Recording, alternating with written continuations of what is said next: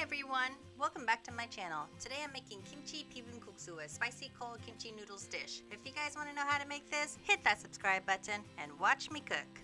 This meal is actually very simple to make. I did make this for 6 servings, but you can easily adjust the math and make it for however many it is that you need. I am chopping, I'm just going to slice up into matchstick thin pieces some Persian cucumbers. You can use regular cucumbers if you'd like, but this is just for garnishing at the end. This is optional, but again, pretty is nice.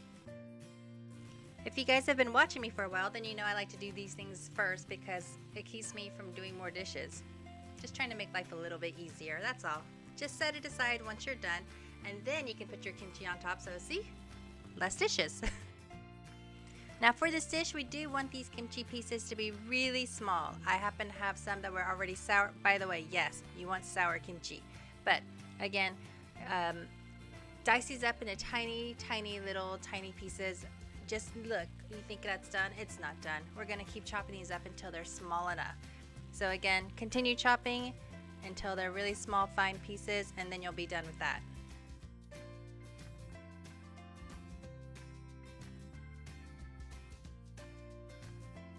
Once you have your pieces small enough, go ahead and set it aside in a large mixing bowl so we can go ahead and start making our seasoning mix.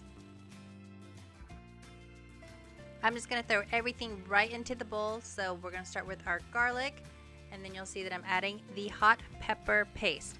Now with this part, I would say just start with a little bit and then add more as needed when you go and taste it.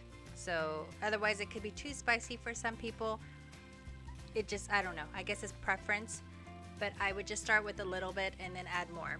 But go ahead and add the rest of your ingredients into this, and then we're just going to give this all a very good mix until everything's nicely blended.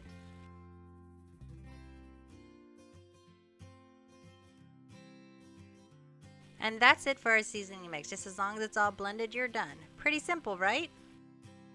When you purchase your noodles, make sure you get the thin noodles. That's the kind you want for this particular dish. Now we did start off with boiling our hot pot of water to have our noodles ready to go.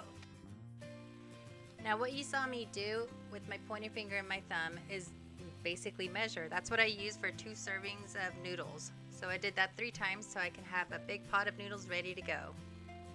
Cook these according to your package. I think it only takes a few minutes, but because I did 6 servings, I did cook mine for about a good, 8 minutes or so. Mix your noodles up occasionally just to make sure all the noodles do separate, and then taste it. You want to taste a piece of it just to make sure it is chewy and not hard, and then you know that it's cooked through. Once you know your noodles are done, go ahead and grab a colander and go ahead and throw your noodles in there and rinse it cold, because this is a cold kimchi noodles dish. So rinse. If it's too hot, do what I did. I just grabbed some chopsticks and then I'm going to pick it up and mix it around just to make sure all of my noodles are cold throughout.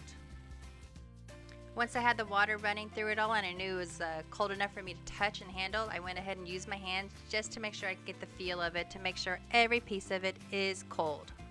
Give everything a nice good rinse, and then you're just going to separate them into portions and start serving your noodles to plate them.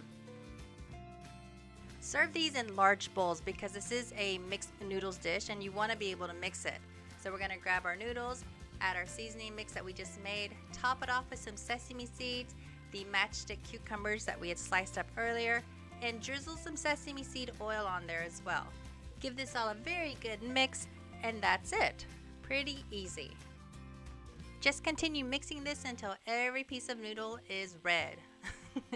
You want to get the flavor through all of it, okay?